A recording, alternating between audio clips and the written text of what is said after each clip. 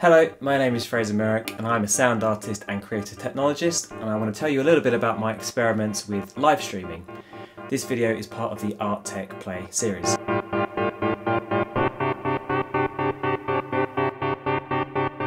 As an artist, I really enjoy using circuit bending, field recording and synthesis to explore creating interactive and curious environments which explore the act of play.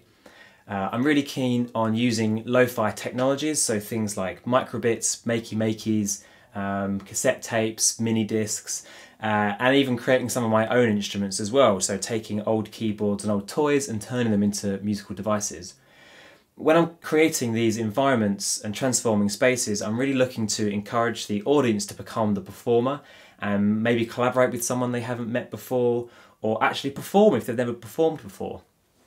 This sense of play is really key to my creative practice, and it also feeds into my work as a composer as well. A lot of my work comes from me playing, circuit bending, exploring places to find new sounds. And sometimes that can be really hard to achieve when you're in a studio space. It can be quite stifling from an improvisation point of view. So when you can automate every single parameter, you want to make it absolutely perfect, and sometimes it can be hard to let those imperfections in. And that's what's really wonderful about live streaming that I found, is that it really encourages me to go out of that headspace and into more of a performative headspace where I embrace those imperfections more. So with my live streaming setup, it's actually come at a really good time because I've been exploring solar panel microphones quite a lot lately. So this is where you use a solar panel to listen to the sound of light, or rather convert light into an audio signal. I've been using things like children's toys, bicycle lights, even hot tub lights to create really wonderful textures and timbres. And it works really well for live streaming because you can see all these wonderful colours being cast and patterns, etc.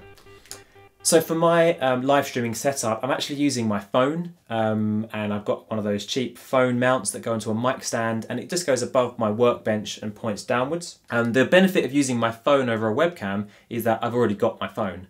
I didn't have to spend any extra money. I did buy the OBS app because then I can connect my phone to the OBS software, which is what I use to stream. I think I'm right in saying that's about £15. But £15 is much cheaper than buying an external webcam. So with that connected as my camera, I run an audio signal from my desk into my audio interface. It does mean I have some cables kind of like cutting across the room, but I think that's a compromise I'm willing to take at the moment. But I might look to invest into other equipment in the future. So I started off this by live streaming on other people's channels. So there's a lot of people now setting themselves up as online promoters. And it's a really good way of discovering new audiences and introducing yourself to new people. I'm kind of tapping into different people's YouTube channels or Twitch streams, etc. But I would really like to build more of my own audience on my own platforms. And I think I can do that using these solar panel microphones because it's so visually eye-catching. I've got a really unique way of making music there.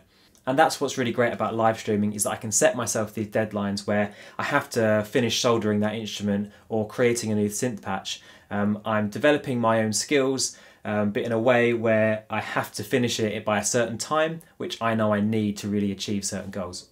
At the moment, I'm only really using a single camera setup, but I could definitely look to add a second camera for the future, so you could see myself rather than just my hands and my instruments.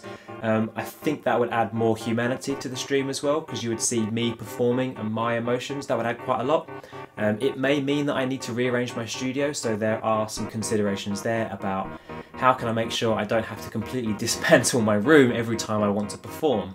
And also, like, what else can be happening visually? So yes, I'm using lights to cast colours and shapes, but if I'm using a wider shot of the entire room, what else can be happening in the background? Do I want to add visual effects inside OBS itself? So there's definitely far more that I can be experimenting with, but I'm really excited about those experiments to see where this might go for me next.